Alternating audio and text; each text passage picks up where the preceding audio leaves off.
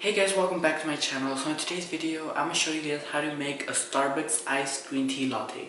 So let me start off by saying that the other day I went to Starbucks like I do every Saturday, and I was going to get my cup of coffee. And so I called my mom and asked her if she wanted anything, and at first she didn't want anything, but then she green tea latte.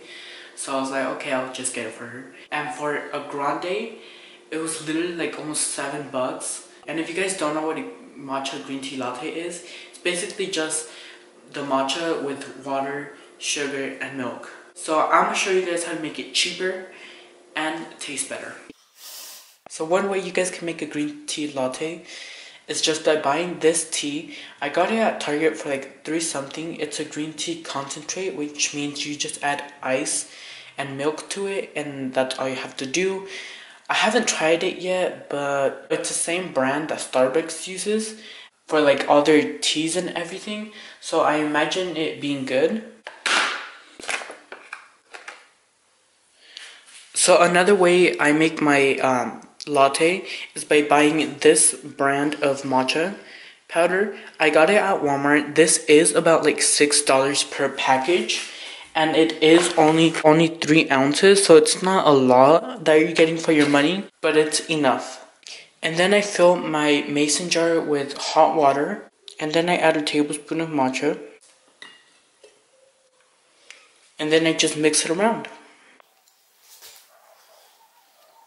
I also add a tablespoon of sugar, and I found out that if you add powdered creamer to your latte, it kind of neutralizes the sugar, so it doesn't make it as sweet, and it makes it more creamier.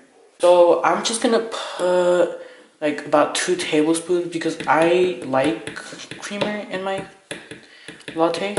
And also you guys can use any type of creamer or sugar. And then I just add 2 ice cubes. And now I'm gonna add the milk in. And I'm using whole milk, but you guys can use whatever you guys want. And I put that much milk in my latte. But again, you guys can adjust the amount of sugar to matcha or the matcha to milk. This is how I like it personally. So if you guys find it too strong, just adjust the amounts. So here it is, you guys. I did my calculations, and this actually came out to like $1.50, maybe even less, considering that everybody has, you know, sugar and milk and water. But let's give it a try. It tastes way better than Starbucks. As I said, the powder gives it like another smoothness. It's smooth, cold, and nice, especially right now since we're having a heat wave in California. This thing is great for the summer. You guys can also make this hot. You just have to warm it up in the microwave. Anyway, you guys, that's the end of this video. Hopefully you guys like this video, and I'll see you guys on the next video.